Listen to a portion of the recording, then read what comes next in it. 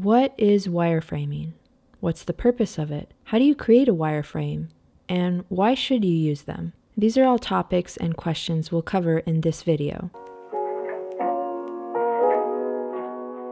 First, let's define what a wireframe is. Wireframes are skeletons to your design. There are different types of wireframes, and they range from simple, loose sketches to low and high fidelity mockups. The difference between these is how much detail is put into them. So why are wireframes important, and why should you be using them in your design process if you aren't already? The key reason for using wireframes is to give you a starting point for your design. Depending on whether you're designing for a website, an app, or emails, you can benefit from adding wireframes to your design process. When you're creating wireframes, there's no right or wrong way to do it. The way that I approach wireframing is I just start drawing with rectangles, lines, and using variations of gray to indicate different things. For example, light gray boxes with an X drawn in the middle of them could stand for photos. Smaller rectangular boxes stand for blocks of copy. Depending on if you're new or you've created many wireframes before, I highly recommend that you create a wireframe kit. This way you're using reusable components instead of redrawing these elements every time you need them. If you're curious about how I've created a wireframe kit, I'll leave a link to a video below where you can check that out. Another option is you can purchase wireframe kits. So if you're interested in having a wireframe kit that already has all of these elements included, then check out the one that I've created. I'll leave a link to it down below. It's a wireframe kit specifically built in Adobe XD. But if you just wanted to create a simple wireframe on your own, all you would need to do is open up your preferred design software and just start using the simple tools like rectangles and lines and start creating your layout. If you're working on a really complex project, then you might even want to start by sketching your wireframes first and then moving on to create higher fidelity mockups in a design software. So why is wireframing important in the design process? Well, depending on if you're an in-house designer for a company, wireframes can help you get buy-in from stakeholders. This helps make sure that everyone is aligned on the overall goal, flow, and structure of a design before you waste time designing it. Now that you know what a wireframe is, how to create a basic one, and why it's important in the design process, I'm going to walk you through a project I created a couple years ago when I was a designer at Blue Bottle Coffee and show you how important wireframing was for the entire process.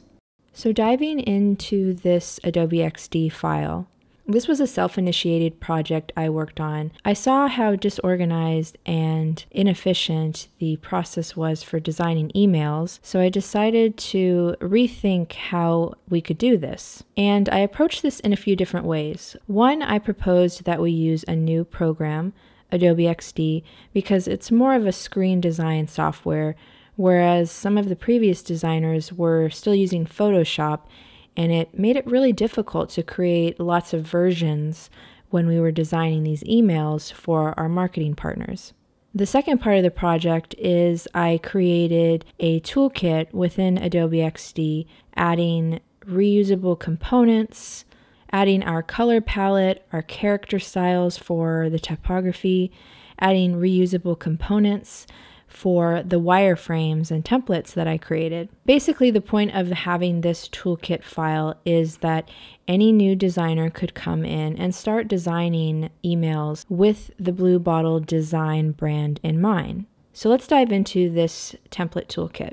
Starting with this first board here, titled Design Toolkit Guidelines, are just some notes for a designer to keep in mind when they're designing emails. The dimensions for the logo header, our core color palette, typography, how we treat the CTAs with examples, how we treat the secondary CTAs with examples, and also the footer.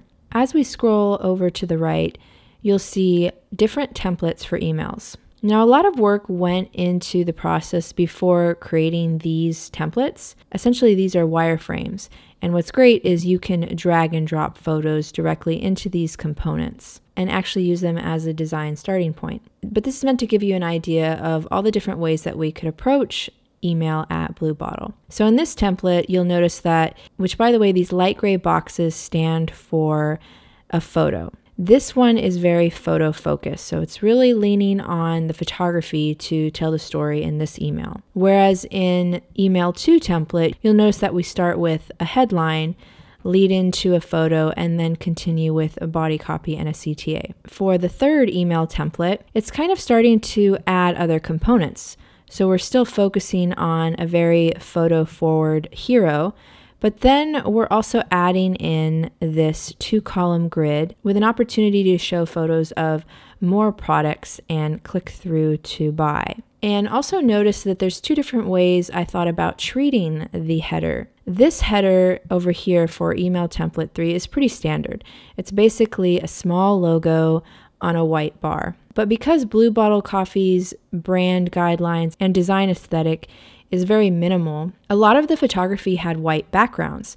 So it made it easy to be able to add the logo on top of the photo, like in this example. Again, these are just different ways of approaching email, different templates, different ways to organize the information. You'll notice a lot of reusable components, like this image is the same size as this image over here. This secondary grid section matches the one that's over here, but they're all just different ways of how you can organize the information. Going over here, I consider these ones a little bit more experimental, and so I called these ones editorial 1, 2, 3, and so forth.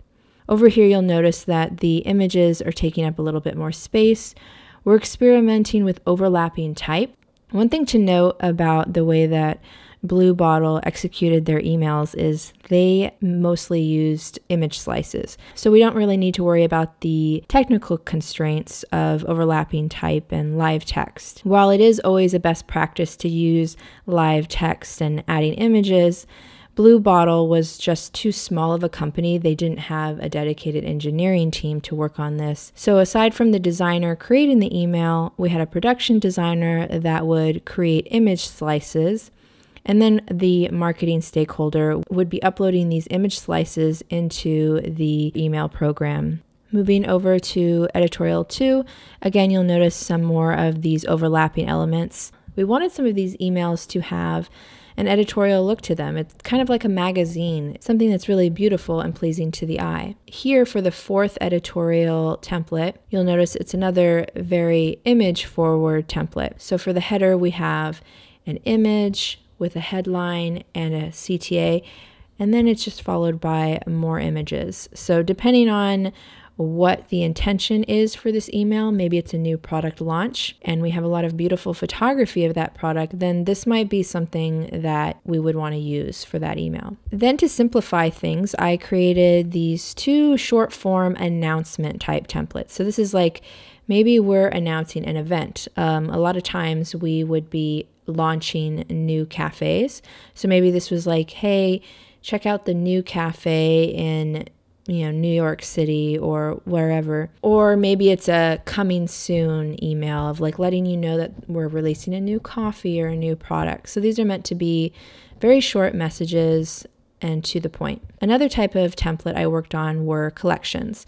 So this was meant to be kind of like a roundup of things. So let's say this is like a holiday email where we wanted to show kind of like a gift guide, and maybe this first section is brewing equipment, the second is some specific coffee, and the third might be something that you would use to drink your coffee out of. And these are just different ways to approach it. You'll notice that collection 1 focuses on more vertical photos, while collection 2 has a square image layout, but they're very similar.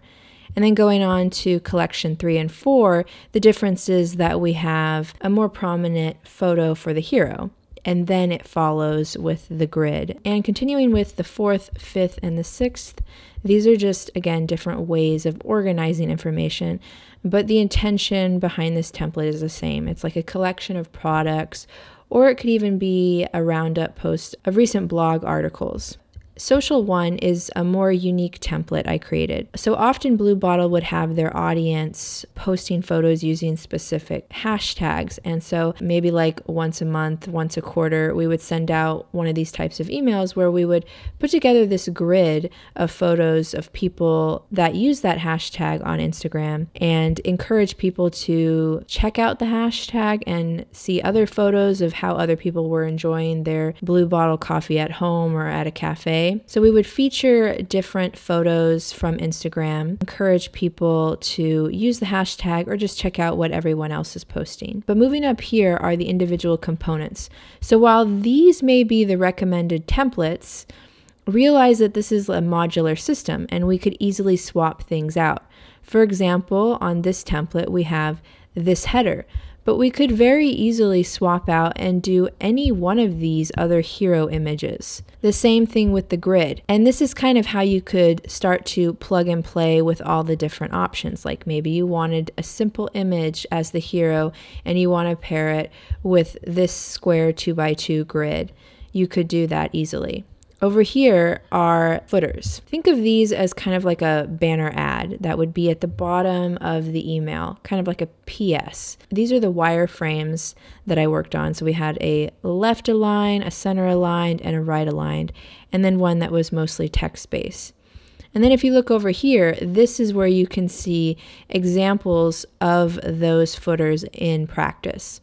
So over here with the left align, you can see how the image had to be photoshopped to allow for more negative space on the left where the text would lie. Here's an example where the photo's on the left and the text is on the right, and then a few examples of text only. Occasionally we wanted to mention our Instagram. So in this example, we're showing the Blue Bottle handle and encouraging people to share their mornings with us by using hashtag Blue Bottle at home. On top is the wireframe, and then below is an example. Another version for a footer is linking out to a blog post. So again, starting with the wireframe here, and then going down here to an example, pulling a photo from the blog post. The intention is that you would click here and it would go to this brew guide. Another variation of that blog post footer is basically just to stack more of them on top. So the difference here is that we have a header. This was the logo that they used for the blog, the Blue Bottle Coffee Lab, and then links to 3 different blog posts. This is the wireframe version, and then this is the example put into practice. Those are the templates and the components, but if you look at how I built this file,